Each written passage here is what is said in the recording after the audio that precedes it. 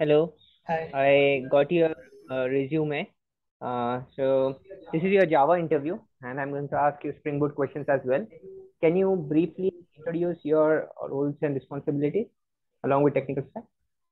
Yeah. Hi. So I'm currently having 2 years of experience, and my technical skill set includes Java, Spring Boot, and apart from that, I know a little about database.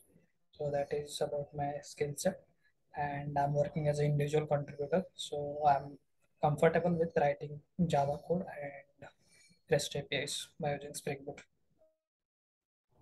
Okay. So if I ask you to rate yourself in Java out of 5, then what will be your rating? If you ask me to rate out of 5, I will try to rate around 4. So I will try to answer at least 4 questions out of 5. And what about Spring Boot out of 5? Same. I will try to answer at least 4 questions out of 5 questions. Okay. So that's good. Perfect. So let's get started with the interview. Can you tell me what is JVM? JVM is basically stands for Java Virtual Machine, and it comes into picture when you start execution of your program. Let us consider you have compiled your code and you have generated a class file. Now you want to execute your program. So as soon as you start execution, that means you type a command something like Java space then class name. At that time, if you hit enter, your JVM comes into picture. So it is basically used to execute your program. All right. Perfect. Can you tell me what are the different types of memory areas that are allocated by JVM? So there are different types of memory areas which are allocated by JVM. One of them is class area. So class area basically stores per class structure as a runtime constant pool, field, method, data, and the code formatters. Second is heap area. It is the runtime data area in which the memory is allocated to the objects. Then you have stack. So it stores frames, it holds your local variables and partial results, and plays a part in method invocation and return. So there is one more, which is program register, which is also called as PC register, program counter register. So it contains the address of the Java virtual machine instructions currently being executed, and then it contains native method stack. So it contains all the native methods which are used in your application. So these are the different 4 or 5 types of memory areas allocated by JVM. All right. Perfect. So can you let me know what is Git compiler? JIT compiler?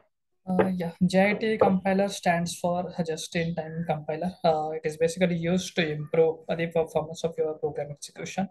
It compiles a part of your bytecode that has similar functionality at the same time. That means it executes the code parallelly, and hence it helps to reduce the amount of time required for the compilation. Hence, you can call it as a translator or a compiler from the instruction set of JVM to the instruction set of a specific CPU. So it is basically used to improve the performance of your compilation. All right. All right. What is the component that loads your class in Java? Do you Uh, know what is that component? yeah, it is a class loader. Okay. Can you explain a bit more about what is class loader? Yeah. So class loader is basically a subsystem of JVM, which is basically used to load the class files. So whenever we run the Java program, it is loaded by your class loader, and there are different types of class loaders which are available in Java. So different types of class loader includes your bootstrap class loader or extension class loader or system, or you can call it as application class loader. So bootstrap class loader is the class loader which loads your rt.jar file, and that jar file basically contains all the class files of your Java to SE edition, like Java Standard Edition. So it contains the packages or classes which are related to like java.lang package or java.net package or java.util package or java.io package. These are the basic packages which are required in day-to-day programming. So this loading of these class files is taken care by your Bootstrap class loader. Then extension class loader. This is your child class loader of your Bootstrap class loader, and it loads the jar files which are located inside your lib ext directory. So there is a directory when you install JRE on your system or JDK on your system. It comes with lib/ext directory, and whatever class files which are available inside that ext directory, those are loaded by your extension class loader.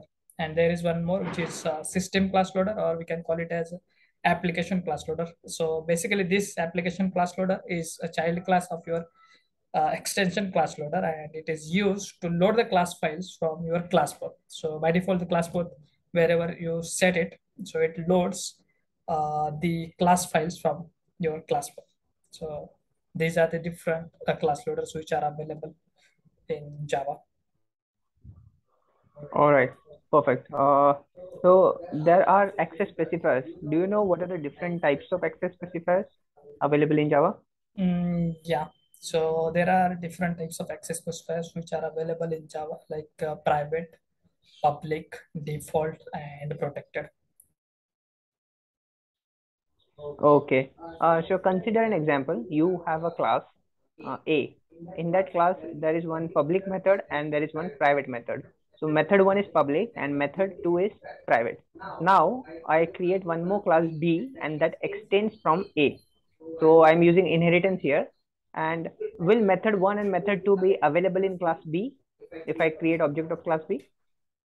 So method 1 and method 2 are private methods, or are those public methods? Method 1 is public method and method 2 is a private method.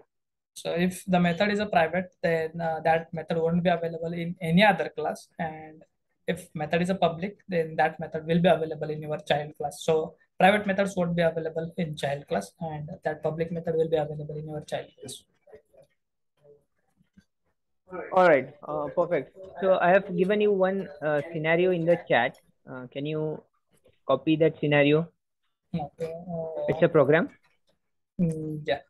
Have shared a notepad. Can you see it? Yeah, the program is available. So can you tell me what will be the output of this code? Okay, so you have class, inside that you have written a main method, and then you have written two system.out statements. So in the first statement, it will print 15 into 30, that becomes 450 cloud tech. And in second statement, again it is cloud tech plus 15 into 30. So again it will print cloud tech 15 into 30. So let me write it for 50, and then cloud tech, and then it will print cloud tech 450. So this will be the output of this program. All right, and why do you think the output is this way? So if you see here, we are having multiplication. So this multiplication operator has higher precedence as compared to the plus operator. So first it will perform the multiplication of these two, and then it will append this string with the result set of this. Same thing will happen in second statement. Which have multiplication operator which has higher precedence as compared to the plus operator. So first it will perform the operation of multiplication of these two numbers. So it will multiply 30 and 15. The result will be 450. And then it will append that string with cloud text. So it becomes cloud text 450. Yeah, that's perfect. Thank you for that. Do you know what is serialization in Java? Yeah, so serialization is basically used when you want to transfer your data over the network in the form of bytes or the bits. It can be used to transfer the state of your object.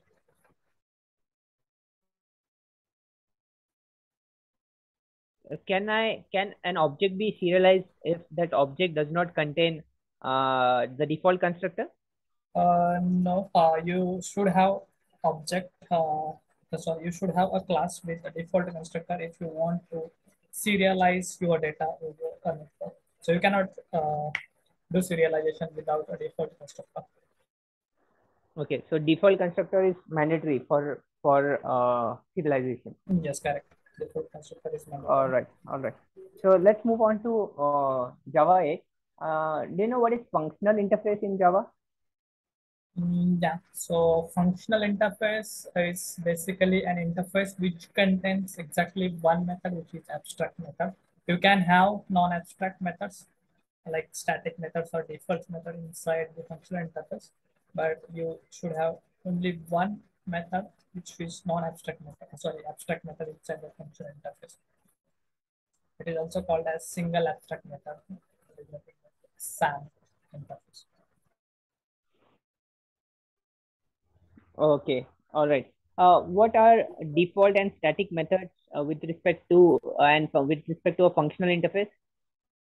So default methods are basically used to perform a default operation. Let us consider you want to perform some default operations. You don't want to implement that particular method everywhere in the class which is going to implement the interface. So you can use default method, write some default operations inside that, and you can directly use default method without creating object of class. You can directly use interface name, but default method name. Static methods are basically used to write some utility code. Again, static methods can be directly called without creating an object of your class. Actually, default method, you need to create object of your class and then you need to call it. But in case of static method, you don't need to create an object of your class or interface. You can directly use the class name or interface name and call it. Okay, all right. So let's move on to Spring Boot. What is the difference between Spring and Spring Boot? So the major difference between Spring and Spring Boot is earlier when we were creating application by using Spring, we were required to do a lot of configuration by using XML based configuration or maybe based configuration, but it was required to write a lot of boilerplate code to bring up the application. But we use Spring Boot application. You can directly create Spring Boot application by using Spring Initializer, and your application can be used or it could be a production ready application with minimal code. So you can just use Spring Initializer to write the things which are required to create a project like dependencies or other dependencies which are required, other dependencies or the then you can provide your idea, and packaging. You can download that package and extract it into your one of the editor and simply run the file which contains no method. Your application will be up. So you don't need to write the boilerplate code which was required in earlier version of Spring. That is the major difference. And another difference is like in earlier version of Spring, you were required to have uh, Tomcat or any other server to explicitly deploy your Spring application.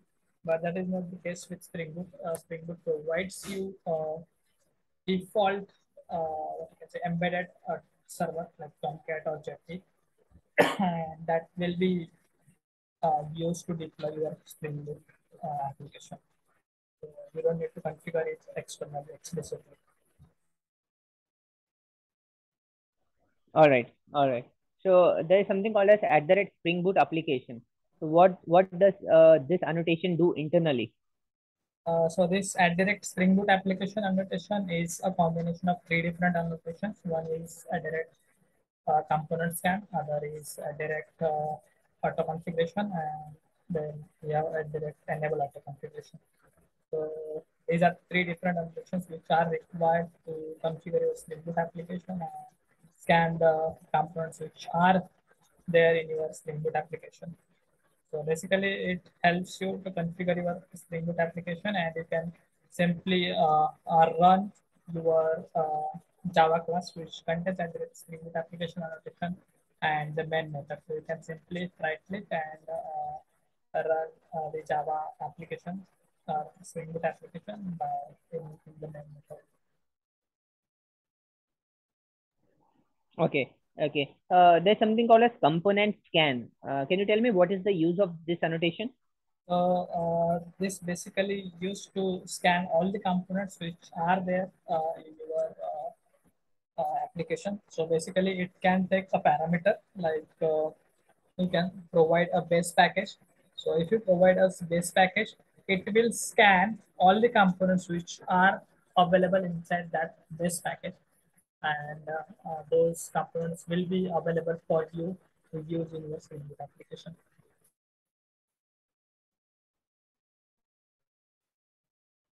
Okay. Can you let me know, or can you tell me how is the Spring Boot application started? Yeah. So when you run your application by using main method, or you can just right click on the class which contains your main method. That brings up your application. So in the backend, what happens? That application gets started. It gets deployed on your Tomcat, and the application uh, is available for you. That means it gets started by deploying from Tomcat.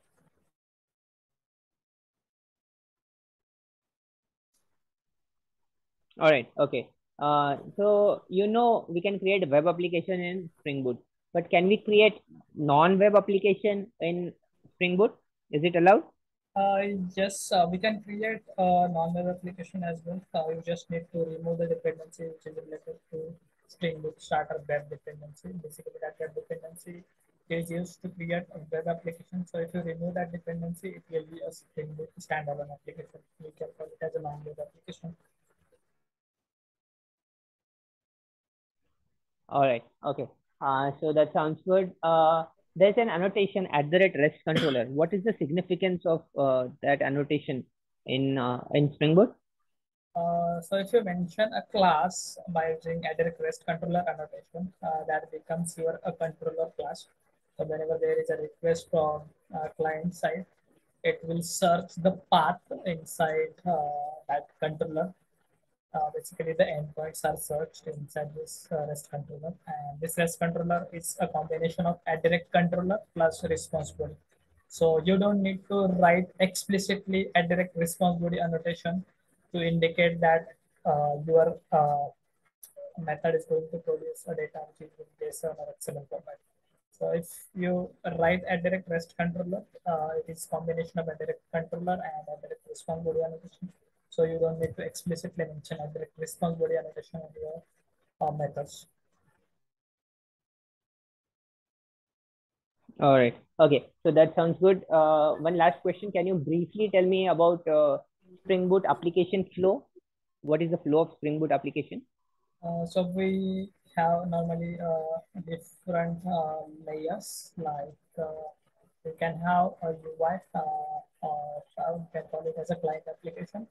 Then you have controller layer, service layer, and repository layer. So whenever there is a request from UI or client, it goes to controller layer. From controller layer, I invoke service layer, and from service layer, I invoke repository layer, where I perform database related operations. Then I send back a result back to the service layer. In service layer, if there is any operation or business logic I need to write, or if I need to perform any business related operations, then I do it in service layer and send the response back to the controller layer. And from that controller layer, the response goes back to the client. So that is basically how the request gets executed in Spring Boot application. All right. Perfect. That sounds great. So I think that's it from my side. Do you have any questions from your side? So no, I don't have any question. All right. So I'll share your feedback with the HR, and HR will get back to you. Thank you for joining the interview. Thank you. Thank you. Bye. Bye.